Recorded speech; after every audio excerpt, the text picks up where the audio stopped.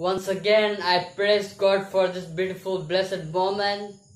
And I thank God for this wonderful time that He has given me one more time. He has given me the one more opportunity to come and study the Word of God, the living Word of God. And also I thank Almighty God for keeping me alive. I do not know many people in this world. In day-to-day life, every day people are losing their life in different places of this world. But apart from that, no matter how much I'm sinner, but God has kept me safe. God has kept me alive. Thank God for that.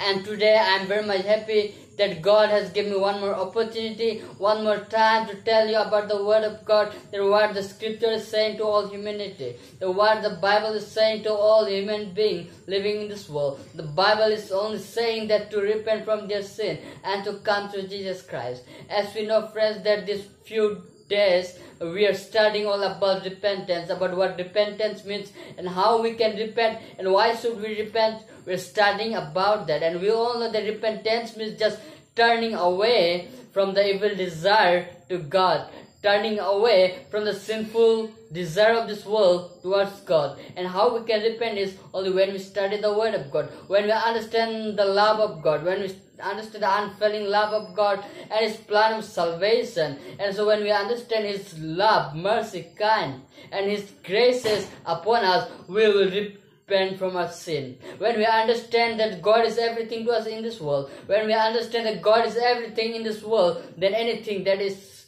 in this world for us. Oh friends, today let me tell you that our God, He loves us. Our God wants us to repent from our sin and come to Him and live with Him forever in heavenly kingdom. And as we're studying about why we need to repent, and here I have chosen 5 points, and today we'll be studying the first point. And that first point is that repentance led Jesus Christ to forgive us. That is the first point I have chosen for tonight. Repentance led Jesus Christ to forgive us our sin. Friends, today with the people, we need forgiveness from our God. Friends, let me tell you that if for anyone, if this message is first time, you can go to my YouTube channel and you can subscribe it. And you can just go and type it as Prosenjeeth Murmu and Time Youth Messenger. And you can just subscribe to my channel and you'll get more lively message of God, and which will help you to grow spiritually strong for Christ in your day-to-day life. So friends, today we will be studying about that repentance led God to forgive us our sin. Today people in this world, we need forgiveness from everyone. We need to repent ourselves in order to get this forgiveness from God. Today without forgiveness there is no salvation.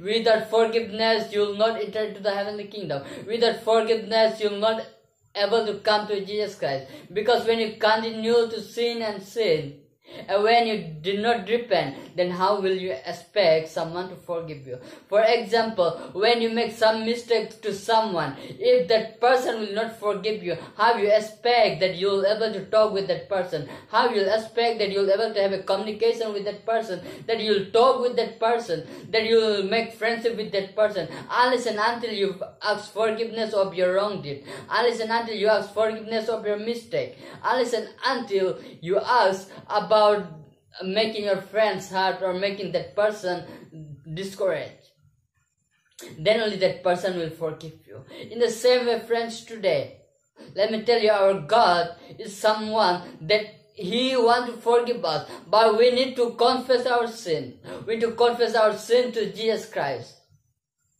For example, if we see here, Father and the Son. When the son is making a mistake towards father, when the son is disobeying to father, when the son is hurting his father, when the son is not going according to what his father said, when the son is not doing according to what his father said, father will be discouraged, and between them there will be big separation, there will be big gap, and father and son cannot be together. Why? Because here the son is not obeying what father is saying. Why? Because here son is not doing what father wants him to do, and then because of that, here the father is discouraged, here father is not happy, and therefore he cannot talk with his son. And therefore they cannot stay together. But when son accepted his mistake, when son went to the father and asked forgiveness of his sin, when son went to his father and asked the forgiveness for what he had done, for what mistake he had done, then definitely father will forgive him. And the son and father will be together, and father will forgive the son. And not only they'll be close, they'll have a good relationship between one another. And your son will get whatever he needs in his life through his father. Because father love him, because his son is already good, because his son repent already, because his son asks forgiveness, because his son start to obey his father. Father will be happy, and father will try to provide everything that his son needs. In the same way today, people in this world, our Almighty God, Heavenly Father, He knows what we need. We have made a mistake against Him. We have disobeyed Him. We have hurt Him. And also we have made our God discouraged. We have disobeyed Him. We are not doing the things what our God wants us to do. And therefore today our Almighty God, our Heavenly Father, is discouraged. And because of that, He is disheartened. And because of that, today there's a big separation between humanity and God. Between the humanity of this world and God of heaven, there's a big separation, and therefore humanity and God, they cannot be together. They cannot come together. They can talk and discuss about what they can do for the betterment of the life for human being. Yet Father still pleading to Son, pleading the world to repent from their sin. And that is what our Almighty God, Heavenly Father, is pleading to the world through the scripture, the word of God. This is the love letter of God which God has given us. Unless and until we study, we'll not understand what our Almighty God is saying to us. Let us see in the Bible, what does the Bible says. God says that if we ask forgiveness from God, He is ever willing to forgive us, and He is willing to cleanse us from all unrighteousness. If we see, friends, here it says in 1 John chapter 1 verse 9, here it says that if we confess our sin, He is faithful and just to forgive us our sin and to cleanse us from all unrighteousness. Our God, our Almighty, He promised us already that if we confess our sin, He is willing to forgive us our sin from all unrighteousness. Friends, today, are you confessing your sins to God? Are you saying to God, I'm sorry, Lord, for the past sin that I have done. I'm sorry, Lord, for all the sin that I have done. I'm sorry, Lord, for all the bad thing, all the dirty thing, all this bad thing that I have done, and which has made you sad, which has made you discouraged, through which you are not happy. Lord, I'm sorry for that I want to repent now, and I want to live a good little life, godly life. I want to spend time with you. I want to have close relationship with you. Are you asking that? Are you praying to God for this?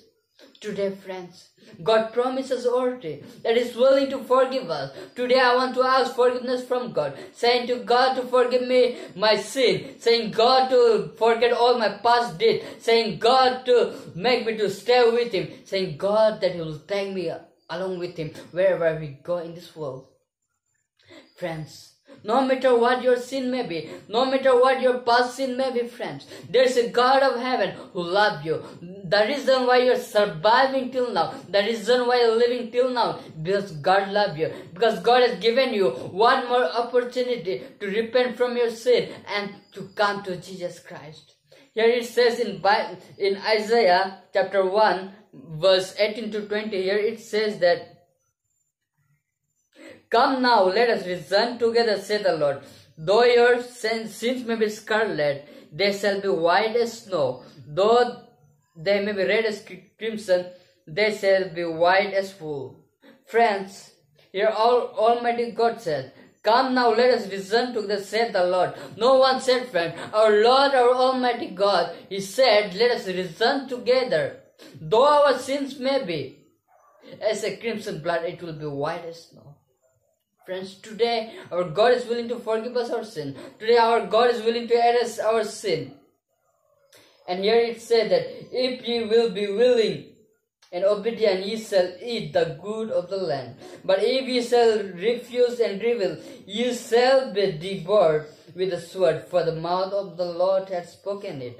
Zechariah chapter 1 verse 3 says that if we turn to God, then God will turn to us. Today, let us turn to God, friends. Let us turn to God. Just let us ask forgiveness. Let us repent from our sin. Our God is there. He's ever ready. As long as you live in this world, God is forgiving you. God is giving you chance and time to repent from your sin and come to Jesus Christ and live with Him. God wants you and me to survive and live a godly life, to live a godly life, to reflect the character of God, so that it will be good for you and good for me. I hope and pray that you will be blessed with the message. So may God bless us all abundantly, and please subscribe my channel and let us wait for next sermon. We are going to listen very soon. So may God bless us all abundantly. Amen.